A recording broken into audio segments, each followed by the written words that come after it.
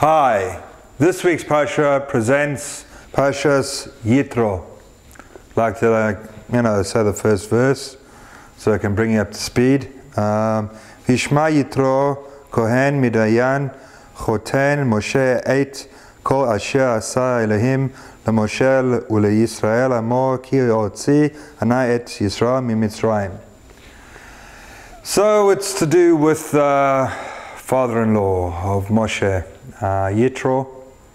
I like to think that this Parsha is basically the beginning of the first Academy Awards of Talmudic scholars. Basically, Yitro tells Moshe he has to get a court in session, so to speak, a way of judgment before all the Yidden has to go into Eretz Israel, and before they get the Torah. Yitro, it says somewhere that he wasn't an atheist, but he wasn't a monotheist at the same time. Sounds a little contradictory, but let me explain. Basically, people still have their little addictions that they have, which is part of bowing down to other idols. Atheists believe in no God. The people that are monotheists believe in one God. So, when you just believe in one God, you're monotheistic and you have faith in God.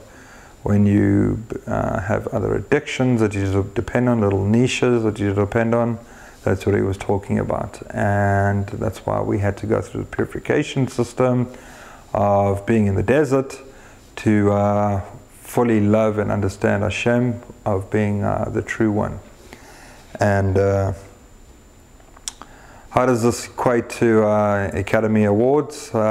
Basically, you got a whole bunch of characters. You got Yitro, you got Aaron, you got a whole bunch of other people, and Moshe stuck out the most.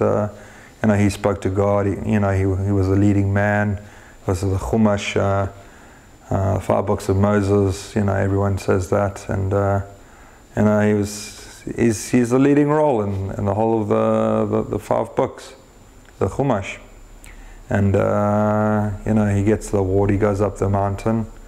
The people were just too afraid to do it. It's kind of scary standing up even in front of camera, never mind in front of the whole Jewish nation and the whole entire world, when God's coming down with thunderbolts and smoke and all this special effects. People got a little bit scared, and they went for bagels and coffee and sent up Moshe, where he had a chat with God, where he usually does, and we'll leave it at that. Jews in the Beit Cafe and the coffee house, or I don't know, it's in the Netherlands they say something else, but we're not into that. And Moshe goes up and does the business of getting the 10 Commandments, getting the award that he passes down from generation to generation, the 10 Commandments of the world. And I'd like to leave you with a Shabbat Shalom. If you'd like if you'd like to have any questions about this Parsha, just comment below. Sorry, I hit the wrong side. Comment below. As you can see, we've got a lot of books which I reference because that's where it all comes from.